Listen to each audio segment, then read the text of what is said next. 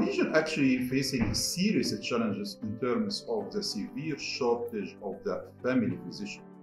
And the main reason for this, less than maybe 30% of the medical schools, they have a family medicine part. Our target as WHO and the primary health care partners, that we are looking for 3 family physicians per 10,000 population by the year of the 2030. And we are hoping that this diploma, the regional professional diploma, can fulfill this requirement.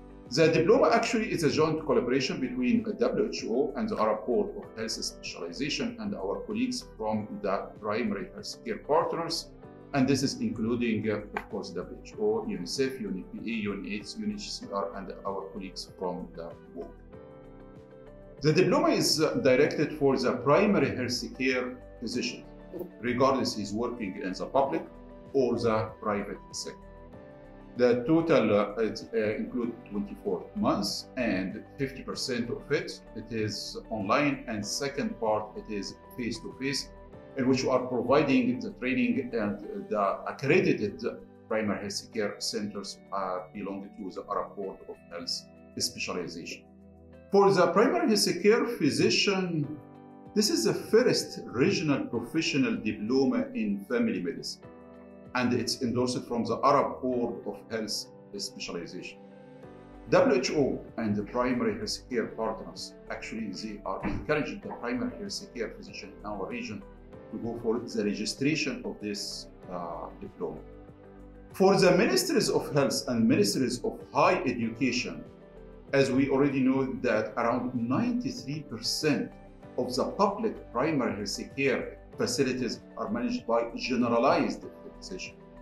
It is very important for us to have a solid and strong primary health care sector, which is actually the backbone for the health service and the health system in general.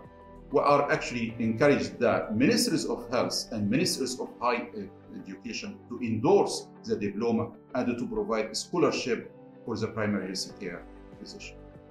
In addition to securing qualified family physicians, the regional professional diploma will play a key role in upgrading the skills of thousands of existing general physicians who did not obtain formal postgraduate training and are currently providing health services using their basic medical training. To enhance the implementation of the diploma, the Arab Board of Health Specializations will also support the program through its regional experts and extensive network of accredited training centers.